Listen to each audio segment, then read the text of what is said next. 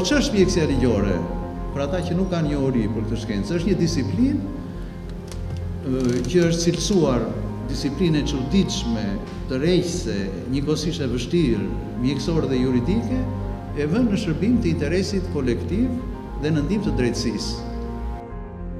Mjekësia ligjore me autor profesor Bardhyl Çipin, Nima Litin dhe Admir Sinamatin botuar në Prishtinë, është një punim voluminos mbi 800 faqesh, ku përveç të dhënave teorike dhe atyre eksperimentale më bashkohore mbi shkencën mjekoligjore, jepet edhe përvoja dhe legjislacioni përkatës i dy vendeve, Shqipërisë dhe Kosovës. Nga ana tjetër, ajo ndihmon dhe specialitetet e tjera mjekësore, kryesisht ato kirurgjikale.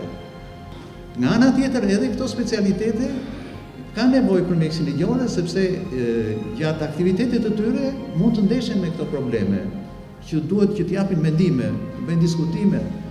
Dhe pikërisht ky defekt i tillë që ka ndodhur te këto specialistët e këtyre mund të ketë pasur edhe pasoja, si për shembull përmendet në ngjarjen e 21 janarit, që ndodhi para disa vitesh, ku 2 mjekë të spitalit ushtarak deklaruan që qitjet janë bërë nga afër, që kjo menjëherë u interpretua politikisht. Ata ndofta e bën këtë dhe nga gabimi dhe nga që nuk i dinin këto specifikën e veçorive mjekoligjore të këtyre rasteve.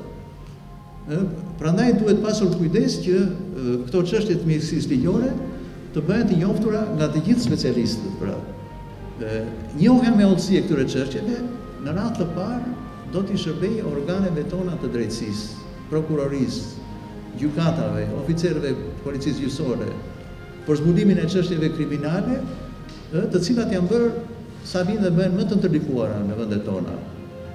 Vepra do të plotësojë nevojën gjithnjë në rritje të shkencës mjekoligjore, veçanërisht në zgjidhjen e rasteve të ndryshme kriminale të ndërlikuara. Gjatë viteve të fundit, një rol të rëndësishëm luan eksperimentimi sa më i saktë i çështjeve të ndryshme, ku një vend të veçantë zë ekspertiza mjekoligjore.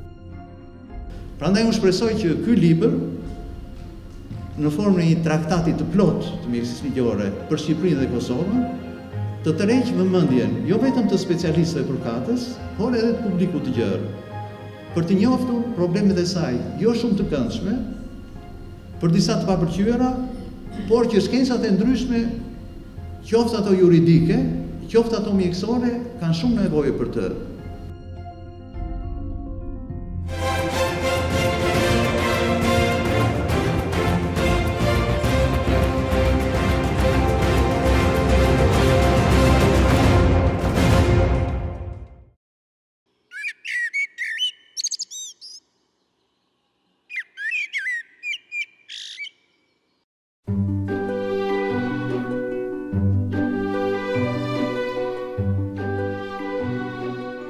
Hortikultura Vështrim enciklopedik me autor akademiku Nazim Grudës dhe profesorin Andrea Shundit është një vepër madhore origjinale dhe e para e këtij lloji në bujqësinë shqiptare.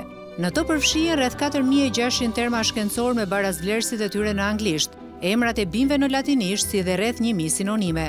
Materiali përshkohet nga një hulumtim i kujdesshëm shkencor me saktësi e thellësi mendimi, prurje origjinale dhe shumë përfshirëse të informacionit. Për çdo bimë janë paraqitur marrëdhëniet, vlerësimet dhe përqasjet mes vlerave ushqyese.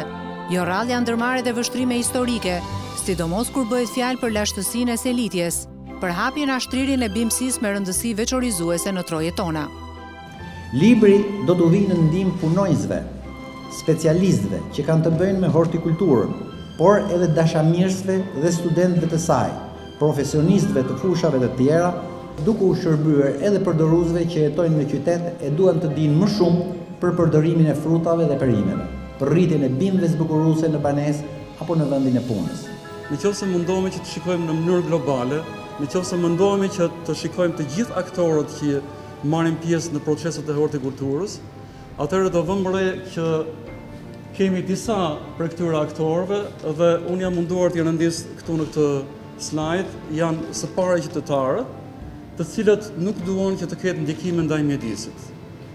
Së dyti kemi konsumatorët të cilët janë të interesuar për një produkt të shëndetshëm, për një produkt i cili është i siguruar dhe për një cilësi të prodhimit.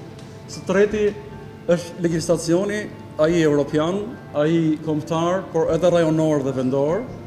Kemi një popullsi në rritje e cila po shkon nga 7 miliard në 9,6 miliard në vitin 2050, do më thonë që duhet të mundohemi ne të gjejmë rrugë dhe mundësi të si të ushqyet kjo popullsi. Kemi edhe nga ana tjetër një kërkesë të rritjes për ushqim deri në vitin 2050 për 60% dhe një urbanizim që shumica kërkojnë, dhe ky është një proces që ndodh edhe në Shqipëri dhe ka ndodhur shumë në këtë kohë të fundit, që shumica kërkojnë të kthehen nga fshati në qytet, domethënë kemi një urbanizim të shoqërisë. Ndërkohë duhet mos harrojmë ndryshimin e klimës, por dhe burimet e pakta njerëzore dhe burimet e pakta natyrore.